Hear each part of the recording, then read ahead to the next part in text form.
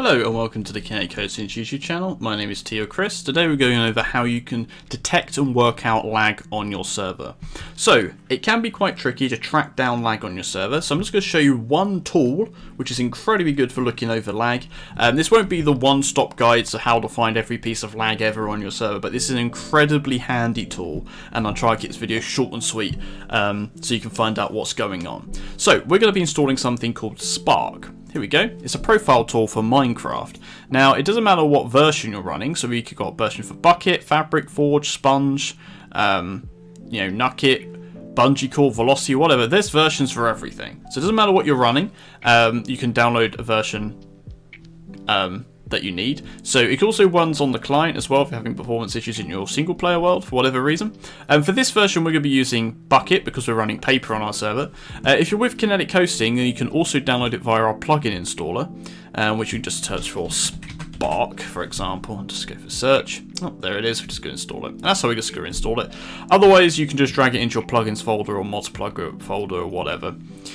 So we're just going to restart our server once that's in there. Oops, didn't mean to press that. So this is a profile tool. So what this does is it will run on your server once you set it to run, and it will keep running, and it will work out what's causing the performance issues on your server. So you can see we've got Spark is enabled here. Now there's a number of big tools we can do. First of all, we can see whether our server's lagging or not. Now servers run off things called TPS, which I'm sure you probably know. So there's 20 ticks in a second. If your server's lagging, then it will be running less than 20 ticks in a second, and then that's when things will start to slow down. So for example, if a furnace is smelting and your server is running at 10 TPS rather than 20, then your furnace will be smelting at half speed. Likewise, if you mine a block and it drops late or whatever. So we can just do Spark TPS to bring up the TPS on our server. So you can see we got just the TPS going on here, and we can see some other performance stats here. Now this, if the server's just started up, for a couple of seconds this might be a little bit lower, and then it will sort of come back up, and that's kind of normal. But if it's constantly dipping below 20 TPS, that's how you know you've got a lag issue. So what we're going to do is we're going to run the profile. So we're going to run Spark profile start. So there you go. Sorry, I just realized I misspoke there. We're going to run Spark Profiler start, not Spark Profile start. Sorry about that. I said the wrong thing, but I typed it. Typed it correctly. Now, it's a good idea to keep this, so whenever you feel the lag starting on your server, run that command straight away, and then keep it running for, I'd give it a good 5 minutes of running. The longer you run it, the more information it will collect. So don't be impatient with it. Make sure you leave it running. Now, we actually haven't got anything causing lag on our server here. I'm just running this to show you how to read the profiler that it spits out afterwards. So what we're actually going to do now is we're going to stop the profiler. Like I said though, make sure you keep it running for a few minutes, and we're going to run exactly the same command, except we're going to put -- stop on the end. There you go, and that's going to tell us it's uploading results, and it's going to give us this little link here.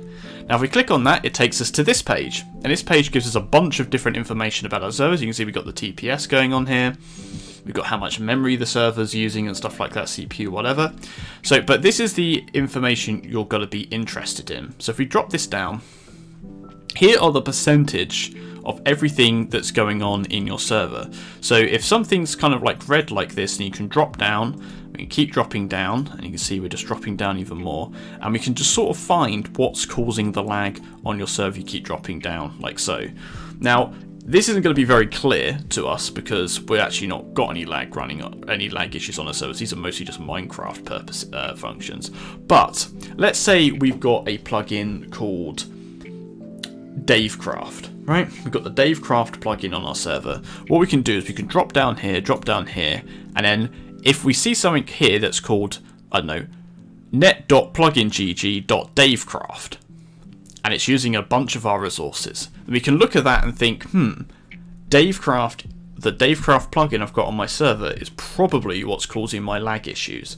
And you can see it kind of works like that. I'll bring up a better example of one over onto the screen in just a second. So here's a quick example I'm just going to pull over onto the screen now. Now this is a example from a modded server. It's actually using an outdated version of Spark, but it will work just the same. So what we can do here is if we're feeling the server is lagging, we run the profiler and a drop down here, and you can see we've got a bit of red going on here, and that's not dropping down into anything, so you don't have to worry about that. We just do a drop down here, and then down here, and you can see, oh, this is the next biggest one, so we can drop down here, and then we can drop down into the next biggest one here, and then we go, look, see here? Now, down here is cofh.thermaldynamics.util. So we can see here that this is something that could potentially be causing lag on our server. Now, normally if it's only sitting around 2%, you're probably pretty good. Anything under 10%, that's sort of a single process. This does depend on what, what process is running. Is normally pretty good. Anything that's like up in the 20s, then you've probably got like a big problem going on. So we can look through here and we can see that thermal dynamics is causing a lot of this. So we could pull that out and see if that's the cause of our lag. And that's kind of just how it works. It's kind of just going down these lists. We can just click down them and we can see our Matter Overdrive's here. That's running at 3%. That's probably okay.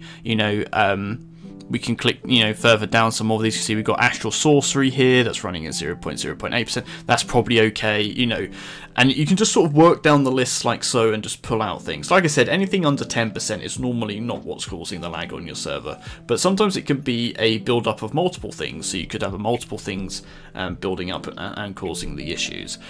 So that's kind of it. You just got to run these profiles and just sort of dig into them and find out what could be causing the problems. If you've got things like the world here, updating entities, well, could it be a bunch of entities on your server that's causing the lag?